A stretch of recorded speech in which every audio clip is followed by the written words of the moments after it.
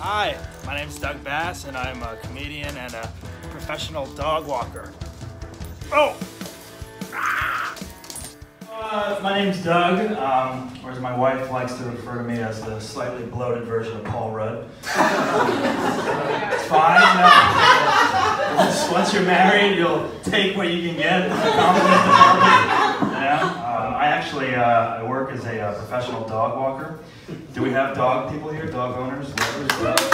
Good. Oh, good. Thank God. This last weekend I did a cat convention and those people just turned on me. I've walked some celebrity dogs. Oh. Yeah. Oh. I walked Nick Cage's dog once. Yeah. And then he stopped paying me, but I just did it for the experience. He had this like basset hound that would just like droop to the door. They say like sometimes dogs take on characteristics of their owners, you know? Oh, yeah. So it would just droop to the door and like look up at me when I was just there and it'd be like, and I realized it was actually just Nick Cage doing voices behind a curtain. It is a great way to meet girls, though. For the dogs, girls come up to me all the time. They're, hi there, hi. Oh, you're so cute, you're so cute. You want to come home with me? Yes. Yes, I do. I mean, they don't even look at me. I mean, it's like I end up chasing after them. Hey, don't you want a guy with a theater degree that smells like dog? I'll walk 10 dogs at a time sometimes. 10. And it's a lot, I know. And every day, there's some lady that comes up to me and is like, oh my God. Are those all your dogs? I'm like, yeah, lady, didn't you see me last week on Crazy Animal Hoarders? I'm like, you just watched me unload them all from the trunk of a Toyota Matrix. Does it look like I can have 40 yards in this town? And there's the guy that like drives his car around the block, rolling down his window, and he's like, hey! Who's walking who, huh?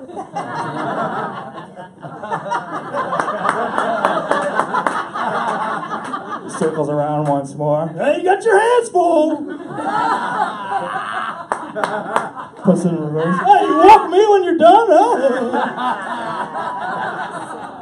He's the same guy as like at your cousin's wedding, like following the hors d'oeuvre passer around. Hey, just leave that tray right here, huh? Did you make those? I swear the second one's for my wife. Dog walking's great. I mean, especially if you really hate working with people. It's antisocial, though. Sometimes, like, you forget how to interact with society. I'll be sitting at a bar, someone comes up to me. Excuse me, is this seat taken? Yeah, sit. Go ahead, sit. Stay. You go to grab some pretzels? No. All right, one. Good boy, yeah. I just, like, the last thing I feel like doing sometimes is, like, walking a stupid dog. I have to look at them like they're $20 bills. They're 20, 20, 20. Sometimes I'll lose one, and it's like, shit, I know I had $80 here. Where'd it go? Hey, come back! You're a quarter of my cell phone bill. I'm actually pretty lucky, though, because technically I have what's considered a retired person's job. So I'm 36, but in dog years, I guess I'd be dead. Which is fine. So dark. When you become a dog person, you get dog gifts. Like, people don't know what to get you for Christmas. Like, what are you going to get Doug? He likes dogs, right? Get him a Frisbee. Like, my parents got me these for Christmas. They got me these Trump poop bags.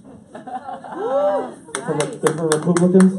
I was like, Mom, why'd you get me these? She's like, I just want you to be reminded every day at work who your president is. I'm like, thanks, Mom. And every day I'm going to look forward to taking the president's face, putting it into a pile of shit. Made in China. Yeah, when I was 13, most kids my age were hanging out, going to sports, talking about girls. And there I was, strolling the hallways in my bathrobe with a thermos full of coffee.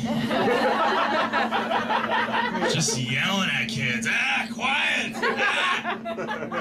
Yeah, I drank coffee when I was 13. Drank it all day. Everyone knew, dude, don't talk to him. He's only on his first cup. Yo,